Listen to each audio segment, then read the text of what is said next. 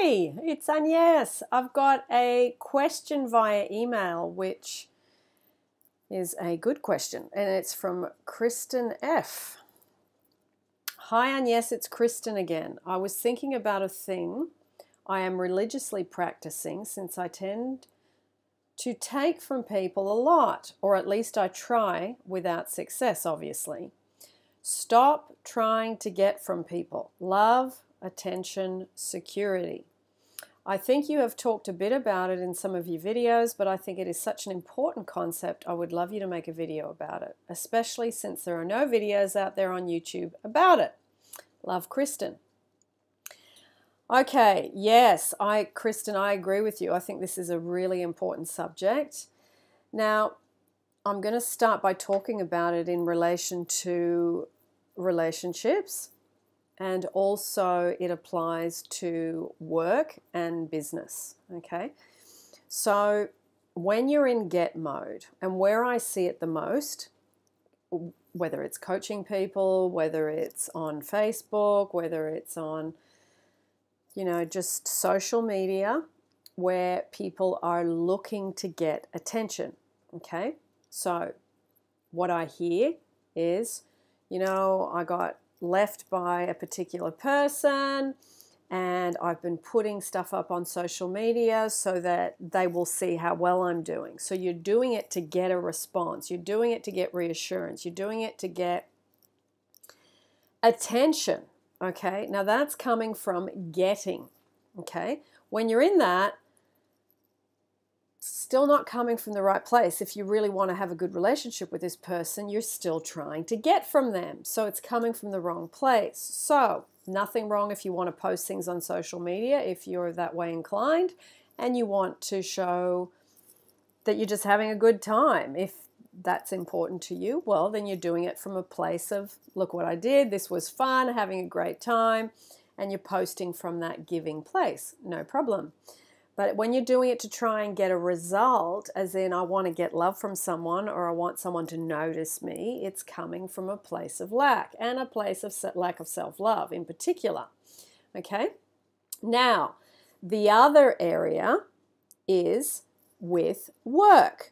Okay? It's like you go to work but you don't really fully give because you feel like you're unappreciated or you feel like you're not seen for the work you do. So you start to cut back. You get there a bit late, you leave a bit early, you do the minimum, or you're watching YouTubes while you're at work, or you're shortcutting here, there, and everywhere. So you're actually getting from them.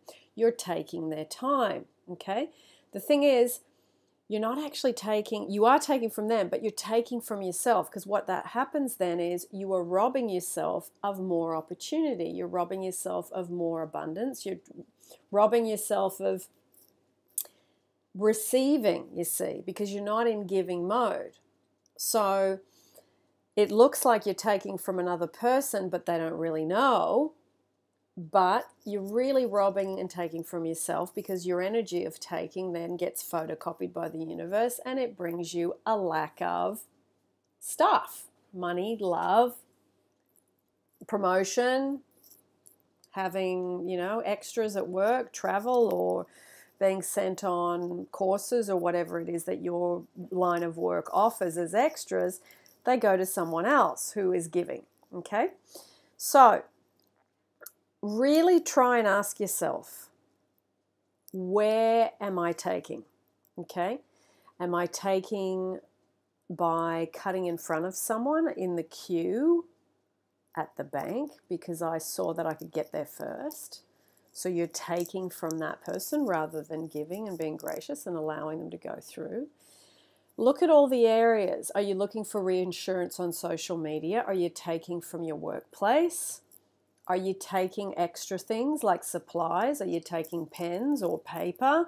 Are you, going to work and doing your photocopying because you can get away with it rather than using your printer and your ink at home? How are you taking? Okay.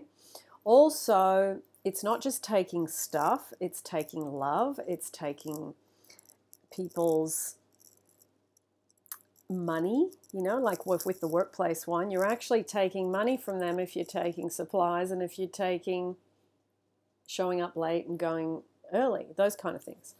So try and get into the place where you're giving, because the more you give with a generous heart, the more that gets photocopied and you end up being given too. Now, I'm not saying you do it because you want to get, but you give because it feels good in the end. And it just, you can see the results. They just mushroom out. It is an energy giving, okay?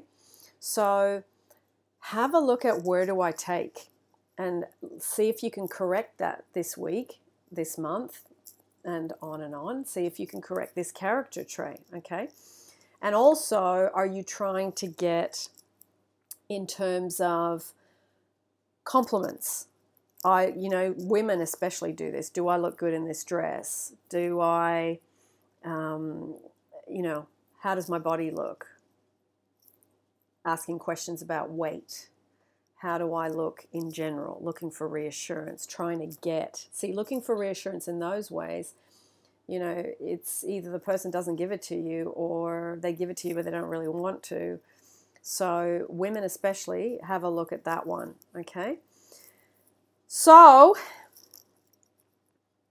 and one more thing in terms of the men, because I'm not going to leave you guys out, in terms of trying to get sex, because that's an area where I see a lot of men from coaching and from talking, that it's, I want to get sex, okay? Nothing wrong with having sex and enjoying an exchange of sex. It's a beautiful thing. But if you're coming at it with that energy of, I just want to get sex from you, that's often when you don't get it. So it's the same thing. It's the energy of getting. So have a look at that. See what you unearth. Put your comments down in the thread. See what little nuggets come out of that.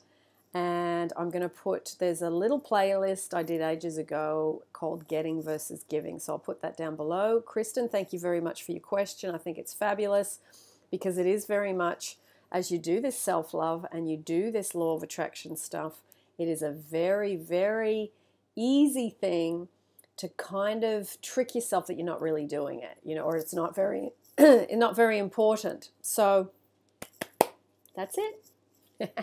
Oh, one more thing. I have a client who does, you'll meet her eventually. She does between 500 and 2,000 affirmations a day. And I asked her the question, how do you know? And she said, I got a little counter from eBay. Okay.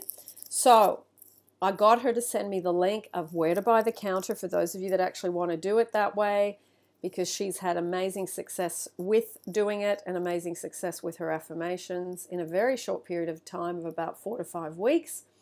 You will hear her story when the timing's right, but for now, the little counter that really helped her. Okay? Link down below. Lots of love, everyone.